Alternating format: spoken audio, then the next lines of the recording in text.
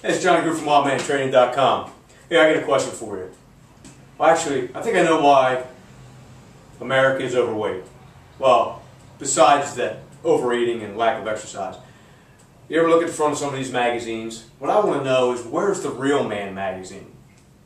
Every one of these magazines, and I know why, so you buy them. They got an athlete on there, or a celebrity. Their job is to train.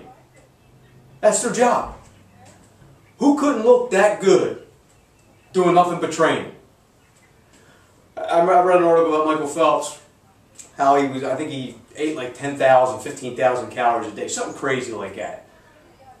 So somebody's going to grab this book and say, hey, look, Michael Phelps, he's skinny. I'm going to do what he's eating. Yeah, and before you know it, they're 300 pounds. Instead of swimming in the pool, they're walking in the pool. I mean, people believe this. What I want to know is, why aren't there real people on these magazines? I'd rather read about a real man that works, or a real woman that has a job, that's a mother, or a guy that's a father, that works a lot of hours, either a stressful job or any kind of job, and still finds time to maintain a high level of health and fitness, something that's important to them.